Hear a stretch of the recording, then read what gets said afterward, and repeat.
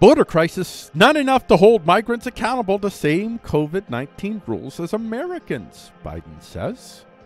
And I'm going to call the video version of this. You know what? I haven't been doing it through the show. If you're watching the show, then you know I haven't been doing... I usually do the video. I tell you what the video title is going to be, but I didn't do it this time. But here, I'll do it this time. Biden COVID-19 rules not applicable to non-citizens as border crisis worsens. So this is basically that Joe Biden has been doing his little executive orders and whatnots to demand that Americans follow certain rules and regulations, and he supports the more draconian measures by the more draconian states, which just so happen to be almost always from the DNC-controlled states. He's pushing that, but at the same hand, he's opening the borders, and he's allowing human beings to come into our borders, and this is no fault of human beings. I don't want to target these human beings, and I'm glad they say migrants here, and I approve that. I do not like the term, I think I've said before, illegal alien. It's very demeaning. These human beings are sojourners, and I'm not saying that I don't support open borders, but I do support that when we see a sojourner, that we should honor the sojourner. We, especially we Christians, we are grafted into the vine of Israel. So we are Israel. We are Jews in a sense. And as such, we are called to remember where we come from.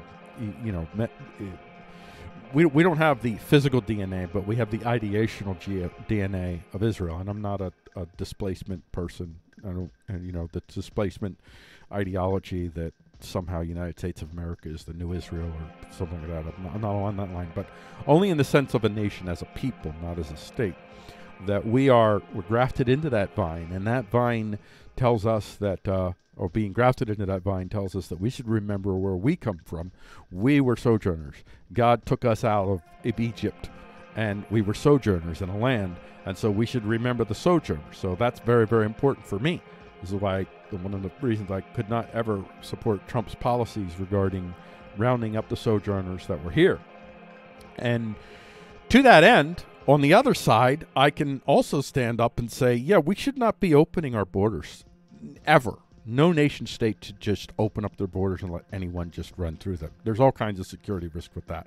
But if you're in the middle of COVID-19 and you're telling your citizens, your American citizens, that they have to act responsibly, and you're empowering police officers to use lethal force to target human beings for not wearing masks, because whenever a cop shows up, there's automatically a gun is at play. The only authority that cop ultimately have is the gun in his pocket and the fact that he or she won't be prosecuted by other state actors for using that gun against you, as long as they use that gun within their state-defined roles, which is much broader, way broader than it is for you and I if we have a gun and we use it even in self-defense.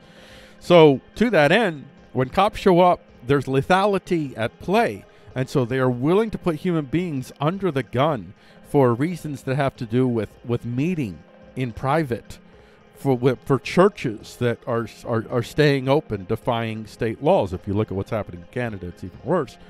And while he's doing that, while he's supporting all these draconian measures, by he, I don't know what's left or not left of Joe Biden. So when I say he, I mean the team that is behind him.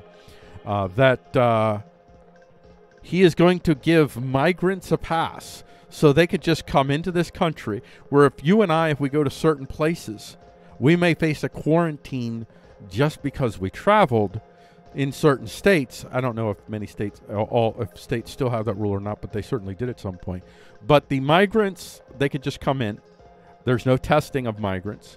There's no quarantining of migrants. They're just allowed to come in, and they're releasing migrants all over the place, just letting them loose into the land. So clearly, COVID-19 isn't really a concern for these people. What's really a concern is that COVID-19 gives them an opportunity to control humans. And I believe what's going... Well, I won't get into that, but I'll just say briefly, COVID-19, it's legitimate threat to your well-being and safety, just like racism is a legitimate threat to your safety and well-being. But it is not the apocalyptic threat that these people want you to believe it is, just like racism isn't the apocalyptic threat that these people want you to believe. They want you to fear, they want you to hate, so that you will surrender your freedoms and your liberties at a time when technology enables the individual and free associations to have power to determine lives of their own choosing like never before in human history. And there's great technologies out there right now that could enable us to no longer rely on the Amazons of the world, but they don't want you to see that. They distract you with this hate. So here are just a couple headlines here. From the Blaze, Biden administration releases more migrants into U.S. during surge. Texas sues Biden for exempting border crossers from coronavirus rules. This is from Breitbart. Joe Biden warns July 4th may be canceled if Americans don't do what they're told. This is from Louder with Crowder. By the way, Louder, I always want to say this whenever I share a Louder with Crowder link, that they are to the right what Politics USA is to the left. They're one of the worst offenders of agitprop meant to stoke your fears and hate so that they can make money off of you, and they're a horrible drain on society in general. Politico tells reporters to not call the border situation a crisis. This is from Legal Insurrection. DHS whistleblower details grim scene on border, says Biden policies don't have any sense of realism. From Fox News, Biden administration stops fines for illegal immigrants who fail to leave U.S., cancels their debt. From Daily Caller. Kamala hasn't made it to the border, but a noteworthy likeness of her has. From Red State. And finally from Fox News, Biden's catch and release migrants without court dates total more than 15,200.